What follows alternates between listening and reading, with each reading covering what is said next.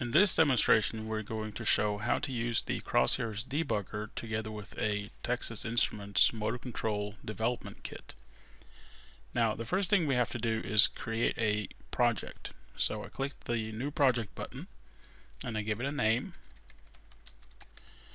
and click OK. On this screen, we configure the connection to the Crosshairs engine as well as to the hardware. This particular connection is remote, so I check remote connection and I click the Connect to Engine button. Once the connection has been established, we get a list of the available targets that we can connect to. In this particular case, we're going to use a Piccolo and we're going to use the 28035. And I'm just going to go ahead and configure the connection parameters. Select the COM port. And finally, we select which out file to use. You do this by clicking on the Browse button and select the out file, click Open, and then Connect. And now we are placed in the Monitor module in the Crosshairs Debugger. In the Monitor module, you have several views available. First, the Symbols view, the Watch and Edit view, the Graph, and the Output view. In addition, you have the Module Navigator, which is on the left side of the screen. This will let you move from the Dynamic module to, for example, the Memory, Alerts, and Data Logger modules.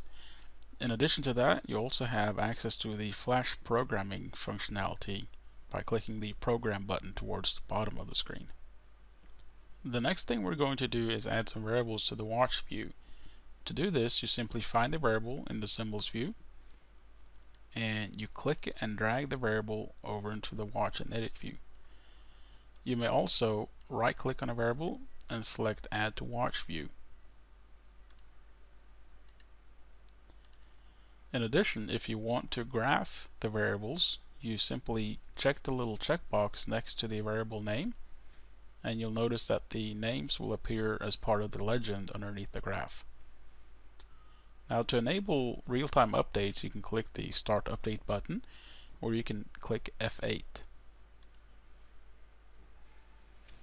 Once you start updating, you'll notice that the variable values will start updating, and you'll also see the values being graphed of the two variables that we have checked for graphing in the Watch view.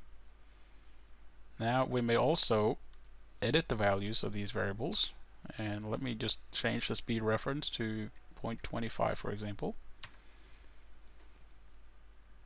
And you'll notice that the graph will respond accordingly.